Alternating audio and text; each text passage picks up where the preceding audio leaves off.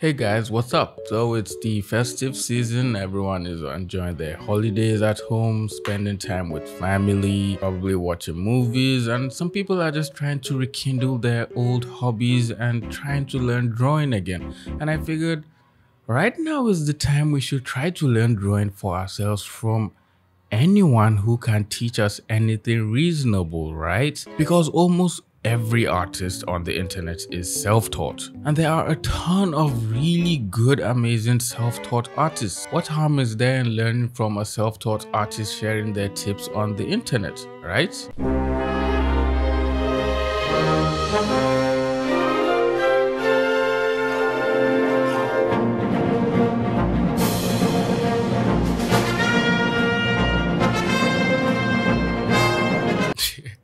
All right, so right off the bat, this person's first tip to becoming a better artist and understanding how to draw is to just literally trace the drawing by placing your reference photo underneath the sheet of paper you're trying to draw on, which kind of sounds like a smart idea if you're essentially trying to draw the likeness and resemblance of a person or a portrait. I feel like there are better ways to do this instead of just increasing your screen brightness and squinting your eyes trying to draw on your screen. I mean, it just feels like a really stressful procedure. You could literally print out whatever it is you're trying to trace if you're trying to draw a portrait and just draw over that. Another problem I have with it is how stiff the drawing looks because you literally just traced over your actual reference photo. Here's a website that'll make you draw better. Start off by Googling Sketchfab. Next, you're going to browse their catalog of models. You're going to want to find one that you want to use as reference. I try to find one with cool poses or angles that are hard to find in reference photos. Find a good position and start drawing. Follow and comment what's next. Oh, this is actually cool, especially if you're trying to draw like poses where the anatomy is all weird and it's probably from a really weird angle, maybe from high above or from super low below, and the character is probably trying to stretch their hand at the camera and they're doing some weird thing with their body at the same time. This will kind of be really helpful, especially for people just drawing backgrounds as well, which is probably every one of us who hates drawing backgrounds. This will probably be very helpful, so you can just find a ton of references and just gather them up and fill them up within your image and just use that to start drawing whatever it is you're trying to draw. Have you ever wondered why someone's line drawing or sketching can look so much better than someone else's, even though it just seems like it's a few simple lines? It's called line quality or line confidence, and it's something that comes with practice and you can train it with exercises. Figuring out the technical name of the thing you want to improve is always a great first step. Now, this is something that you don't necessarily can teach someone, but it just generally gets better with time, especially if you're drawing pretty much consistently and actually focusing on the fundamentals and trying to improve.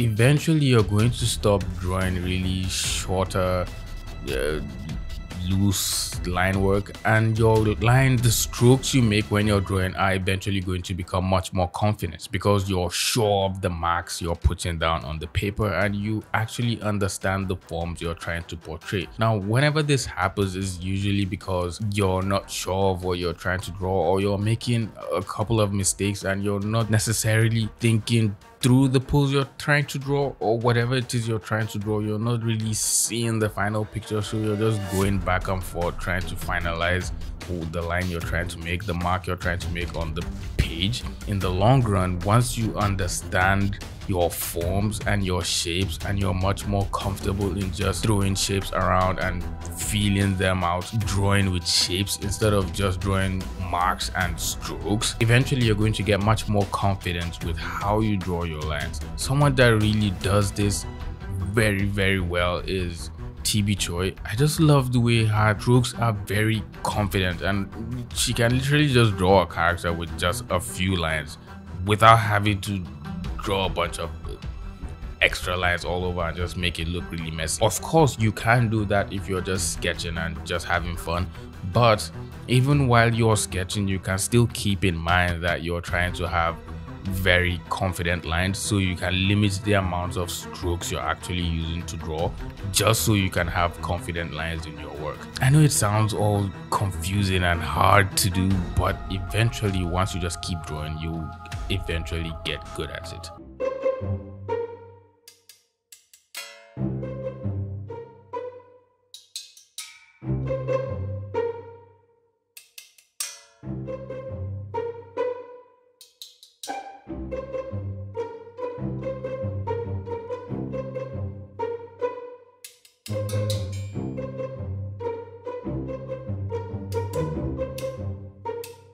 Now, this is kind of confusing in as much as it looks like it does work, since you're just thinking about where your eyes sit and how your collarbones sit as well. It looks like it works. So if you're looking up, your eyes are going up and then your collarbones automatically go down, I guess. I don't think it works for every drawing and every pose. Yes, it's good to understand where your collarbone and eye line sit, but what's much more good and important in a drawing is the gesture, especially if you're drawing figures, not just thinking about where your collarbone sits. Maybe this could work in portraits, but I really am not that sure. Please, if you understand what this tip is supposed to help with, please let us know in the comments, because I'm confused. Do you ever draw really, really fast? This is a quick little gesture of a punk that I wanted to bust into this morning as a way of warming up. My entire process when working this quickly is to really just focus on the energy and the overall envelope of the figure. That envelope is the important thing, the big, simple shape. Now, because I'm not getting into too much detail and I'm not that worried about accuracy, I'm focused more on speed. I wanted to see how quickly I could get this done without bothering to noodle anything. So of course there are going to be concessions to accuracy, but I really don't mind. I also want to show you with this piece just how much you can get away with when you go in and start to hint at rendering and shape and form once you've got the basic line work down. So I'm not worried about getting things right. I'm worried about putting them on the page, about reacting to each and every mark and living with the things that are there. I can fuss with stuff later, or if I wanted to treat it in a more realistic manner, I might have penciled things or taken my time. But here it's all about speed. Here it's all about energy. And this is the final result. So I want you to challenge yourself next time you work. Go as fast as you can and see if you can pull it all together. Man, that was a lot of talk. I mean, I get what he's saying is just drawing with the shape in mind and not going back and forth making squiggly lines, which was something I just said literally seconds ago. When you keep drawing for some time, you are eventually going to become much more confident in whatever marks it is you're making. You can't just wake up in the morning and miraculously understand every form and every anatomical posture the human body can make and just literally draw it without any reference, without you knowing how to draw the body in the first place. So these things are things that will come to you in time. The more you keep drawing, the more you keep understanding anatomy, the more you keep on drawing figures and poses, and you've taken in so much poses and just knowledge of how the body looks in different weird angles. You've had all these knowledge stored up in your visual library. Eventually you're going to become good at just drawing random shapes and making them look like something convincing. This is not something that you can just do out of the bat. So it's something you can practice getting good at, but you have to understand it's going to come to you with time. So don't stress yourself over all these guys that tell you you have to do this right now and it will make you miraculously good. Everything takes time, and that is the most important thing that is crucial when trying to become a better artist. You have to realize that you're going to suck for some time, but after this long session of sucky art, you're going to become a good artist and start making pretty beautiful art. So just keep at it, my friend.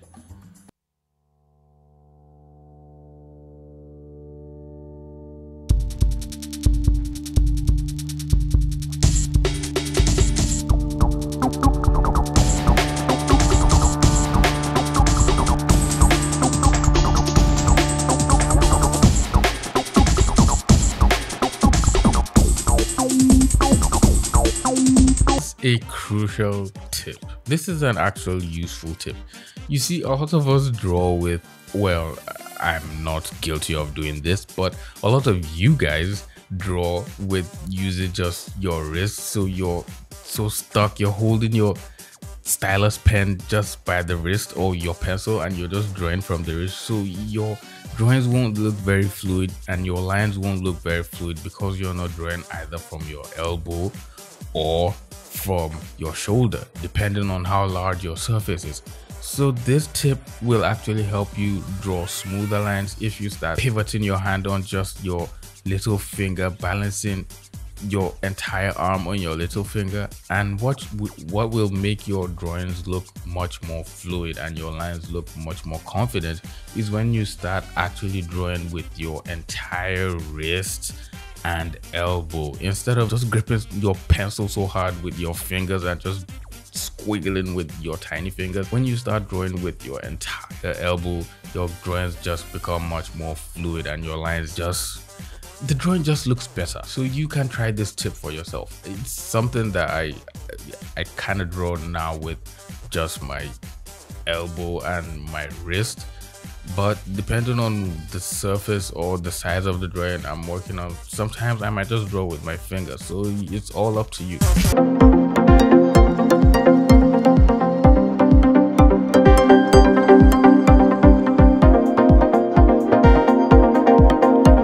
Most important tip in this entire video, I don't know what is. I feel like a lot of artists aren't really taking enough breaks and just taking time to rest from stressing their brain so much and trying to cram all these freaking weird muscle names and just things that really aren't as important as your health. You need to understand that your body needs rest. Your body needs time to just literally do nothing and recover from all the stress you're putting it through. Sitting down in one place and just drawing and struggling with something so much that you're making your brain think so hard is putting your body under stress. And eventually, when you do this for so long, you're going to have all this fatigue build up and you're just going to start getting tired of drawing and burning out, which is not what you want. You want to be able to keep on functioning for long hours throughout the week without having to feel super tired and just not wanting to draw at all. So taking breaks from time to time is something that will help you not get stressed out as much when you're not taking any breaks at all. I know it's hard to just think of it and just sit down not doing anything, but this is something you just have to force yourself to do. Take time out, take breaks when you can, and just try to use that time to do something else that mustn't be art related. You can go outside, take a walk with your dog, go see parents, do something that has nothing to do with art and just refresh your brain. And who knows, maybe when you come back, you might start seeing things you've been doing wrong and just see things in a different light. So yes, breaks are super important and will help you in just being in better health in general.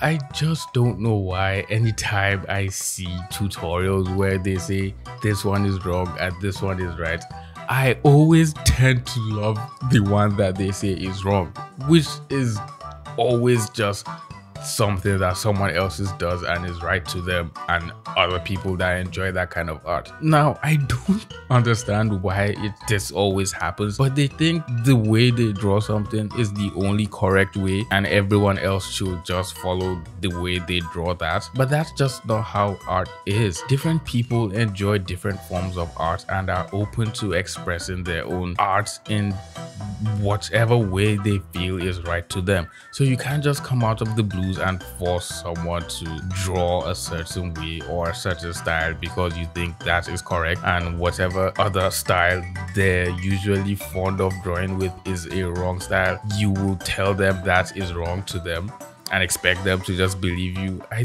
feel like videos like this are just wrong and shouldn't exist. But hey, it's literally the internet, so people can do whatever it is they want and just go ahead and post it and think however they can. And the best that we can do is make videos like this and point out why we think that thing they're doing is wrong. So hey, anyway, this was a really fun video for me just coming back. I've been literally sick for like a week now, but I am still going to do my best to enjoy my holidays. Since I'm beginning to feel well now, you can expect much more videos into the new year. And I'm glad you made it to the end of the video. If you enjoyed the video, please leave it a like. If you want me to make more videos like this, or you have a topic you want me to talk about, you can always leave me a comment in the comment section, or just shoot me a DM on Twitter or Instagram.